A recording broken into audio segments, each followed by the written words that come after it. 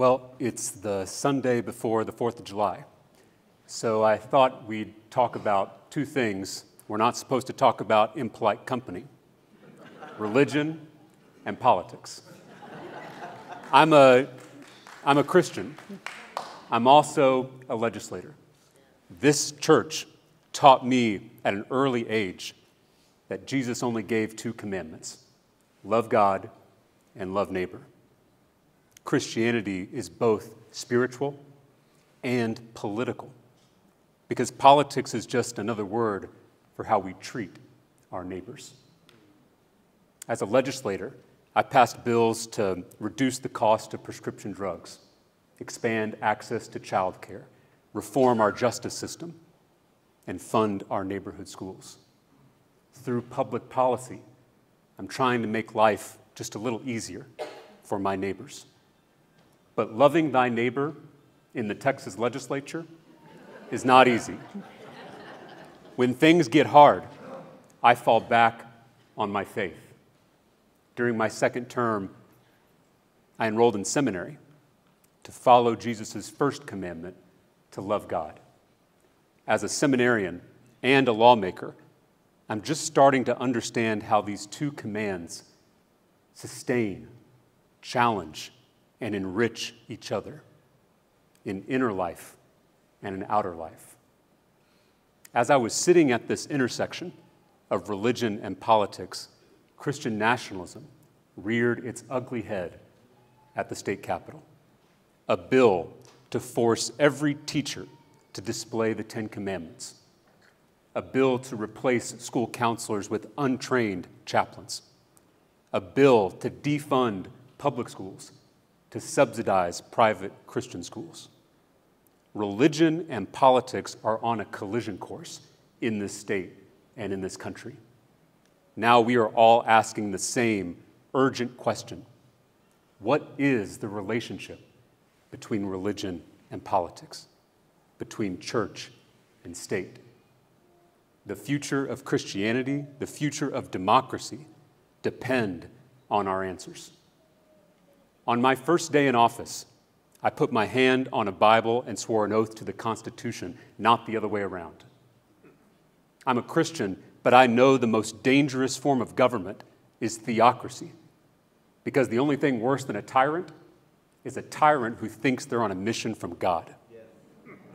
My faith in Jesus leads me to reject Christian nationalism and commit myself to the project of a multiracial, multicultural democracy where we can all freely love God and fully love our neighbors. You know, I put my hand on that Bible because faith is my foundation. My politics grows out of my faith. Jesus is far more radical than any political ideology or political candidate. And when I say radical, I don't mean extreme. The word radical comes from the Latin word for root. Jesus goes to the root of our problems and calls us to deeper love, deeper justice, deeper peace. Jesus should challenge our politics, whether you're a Republican or a Democrat, a socialist or a capitalist, a libertarian or a communist. Jesus should challenge our certainties. If our Christianity is not unsettling us, then we're doing it wrong. But too many Christians are putting their politics ahead of their faith. Too many Christians are baptizing their partisanship and calling it Christianity. Faith is not about right versus left. It's about right versus wrong. I learned that here.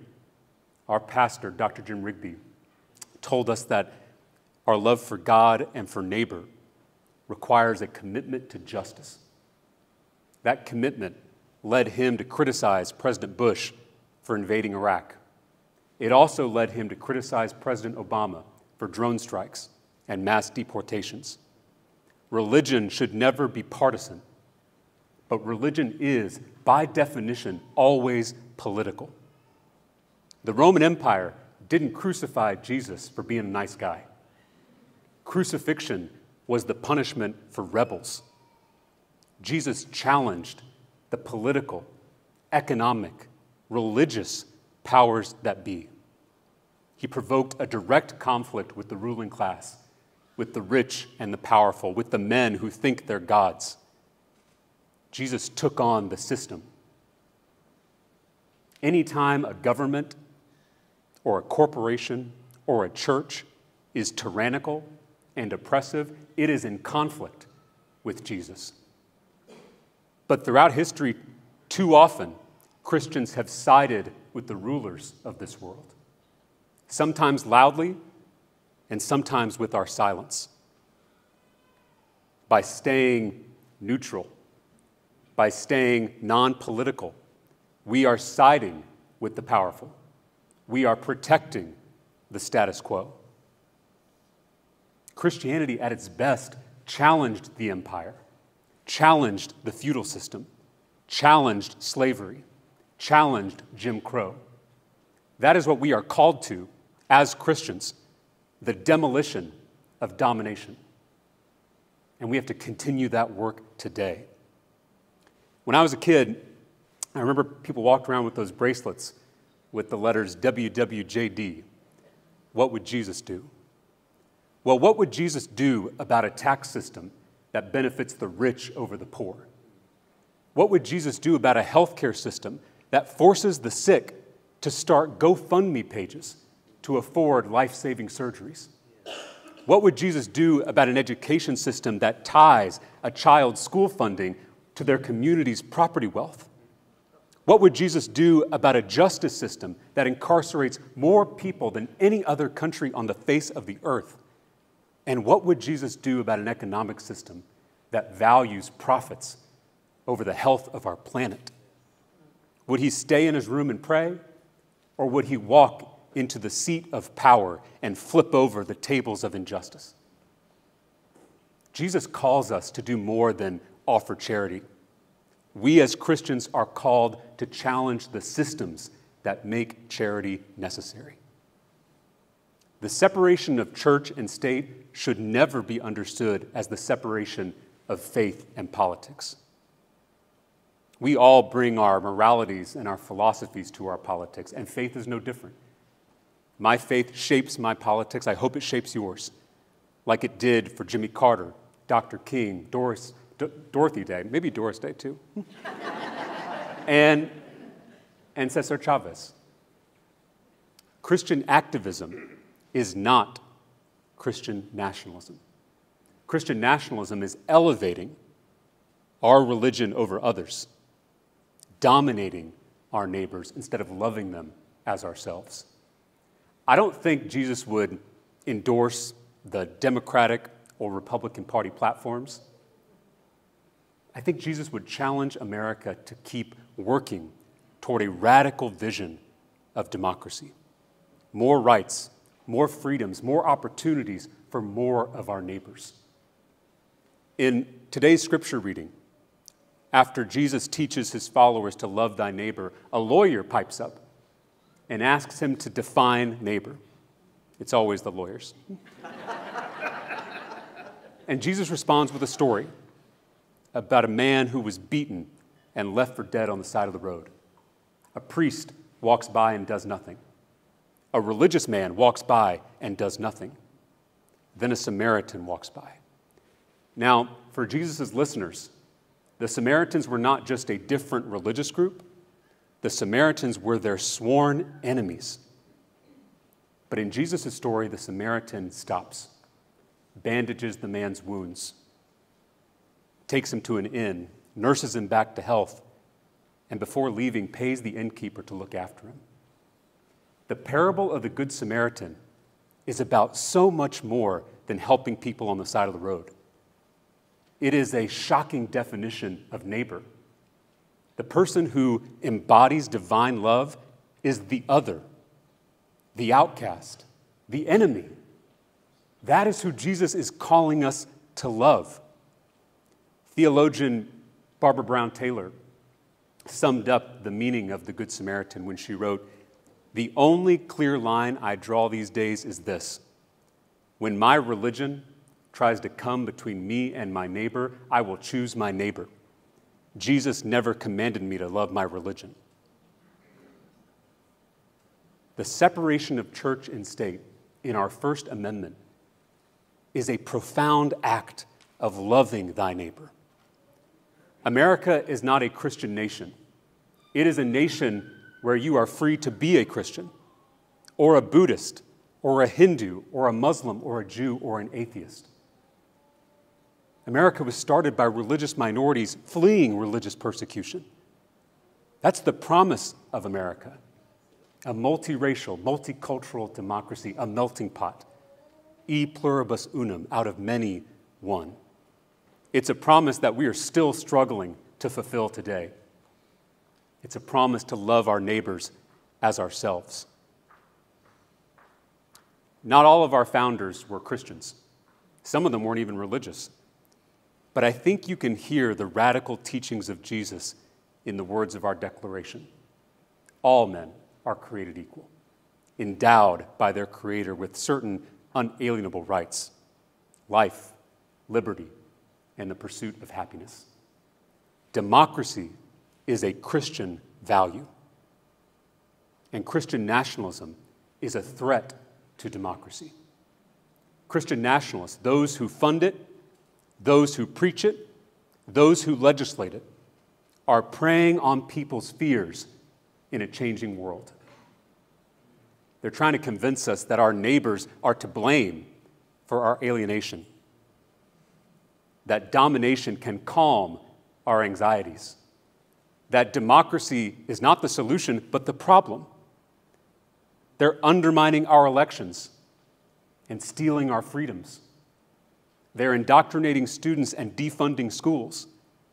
They're banning books and banning abortion.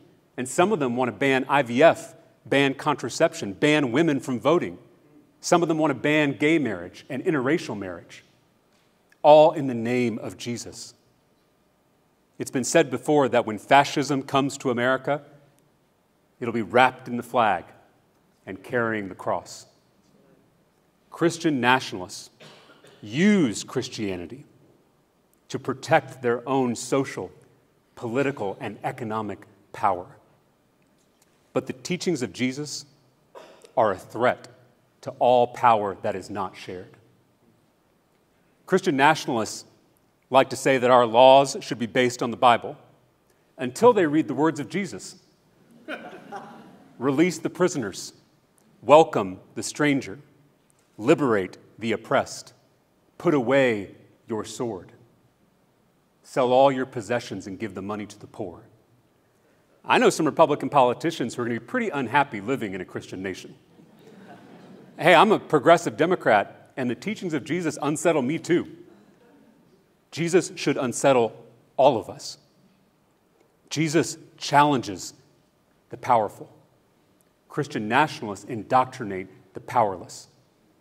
Instead of posting the 10 Commandments in every classroom, why don't they post money is the root of all evil in every boardroom?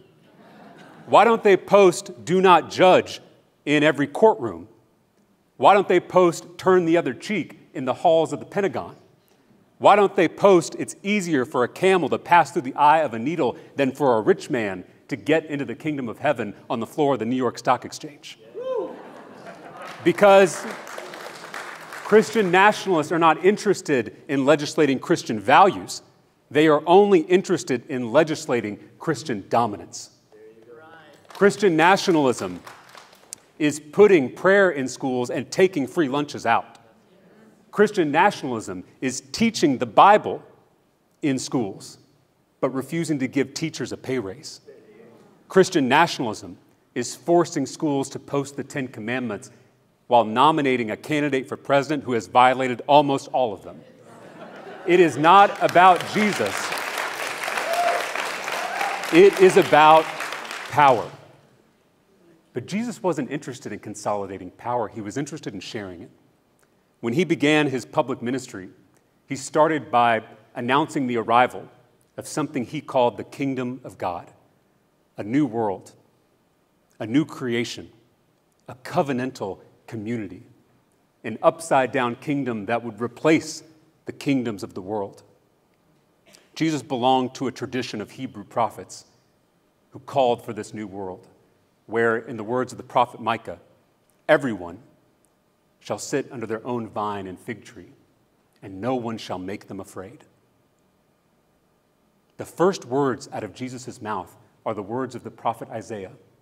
The Spirit of God is upon me, because he has anointed me to proclaim good news for the poor, freedom for the prisoners, sight for the blind, to set the oppressed free, and proclaim the year of God's favor.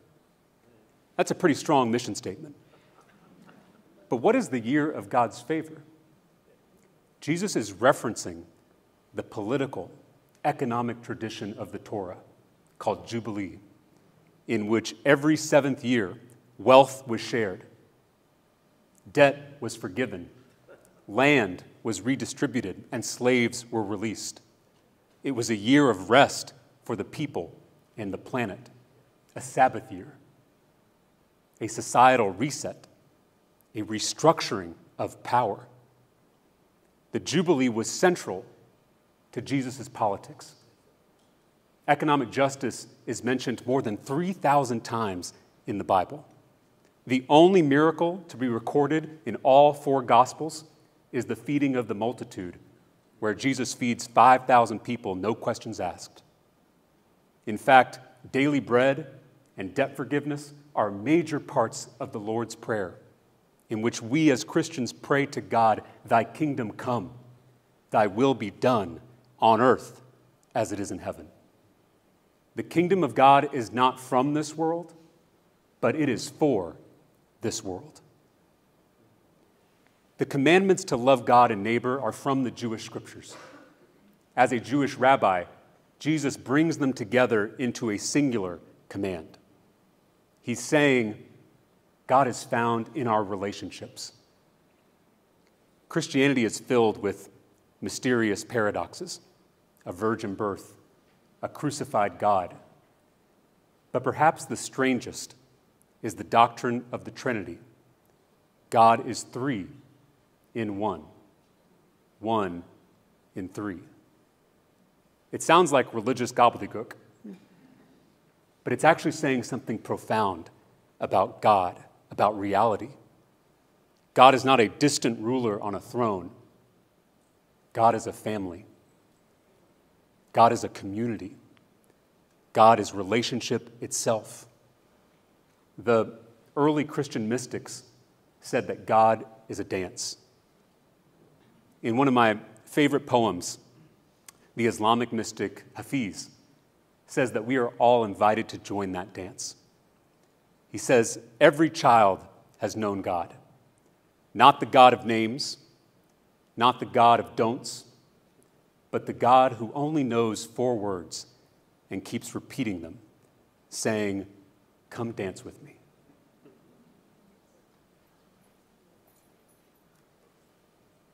You don't have to be religious to know this. Sun, moon, earth, proton, neutron, electron. Our universe is relational. We cannot exist without the rest of creation. In Genesis, God said, "It is not good for human beings to be alone." We are social animals. We are relational beings. We have shared problems and shared dreams. So much of what Jesus is teaching is right relationship, how to live in community together when we're all so beautifully different. The first followers of Jesus attempted to build communities rooted in sharing power, in fulfilling the Jubilee vision, in realizing the kingdom of God. If God is a dance, the kingdom is when we join it. Jesus said this kingdom is in our midst. It's already here. It's all around us. Our hearts are calling us to it. We just have to listen. We see it in the people and animals and places and art that we love the most. We see it during natural disasters when complete strangers pull together to help each other. Across cultures, across religions, we know what it feels like. The kingdom of God is our home. God's kingdom is a form of radical democracy where power is truly shared among all people, something Dr. King called the beloved community, what LBJ called the great society, a more perfect union, like the Trinity's dance of right relationship. Democracy at its best balances the needs of the group with the needs of the individual. Majority rule with minority rights, liberty and justice for all. Democracy is not just voting in an election. It's not just laws and institutions. Democracy is a spiritual practice. The practice of listening to each other, of serving one another, of working together, of resolving our conflicts. It requires a humility that we don't have all the right answers. And it requires a deep love of neighbor, especially those who are the most different from us. There is no more important tradition in our American democracy than the peaceful transfer of power. Voluntarily giving up power out of love for our neighbors with whom we disagree the most. It's enemy love, par excellence. It's the story of the Good Samaritan. It's Christ on the cross. And it's why the sight of Christians carrying crosses on January 6th should haunt all of us. Winning in a democracy is not dominating our neighbors. It's persuading them. It's forging a way to live together in peace, to love them as ourselves. True democracy is nonviolent self-governance of thy neighbor, by thy neighbor, for thy neighbor. We don't have a true democracy yet. James Madison admitted that government of the people dies when the people themselves are no longer committed to its revolutionary ideals. If democracy is a spiritual practice, then it requires a moral commitment. That is what healthy religion can help cultivate. That is the relationship between church and state. If the American experiment is going to continue, we need a Christian commitment to democracy. This church showed me what democracy looks like. This church showed me what that commitment looks like. In the 1990s, this church risked everything to bless same-sex marriages. In the 2000s, this church sparked controversy by allowing an atheist to join our congregation. As we speak, this church is providing sanctuary to a mother and son seeking asylum from violence in Guatemala. And last week alone, this church fed over 900 people in our community, no questions asked. Our churches shouldn't just preach the kingdom, our churches should be the kingdom. That is what this country needs now more than ever. Those of us in this moment have a great purpose.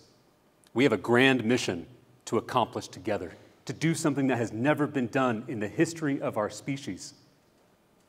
Create a true democracy. An economic, political, social, ecological democracy. Before it's too late. Systems of domination are killing us and our planet. But as Dr. King said, we still have a choice today. Nonviolent coexistence or violent co-annihilation. So on this Sunday, before the 4th of July, let us recommit ourselves to the cause of democracy on earth as it is in heaven.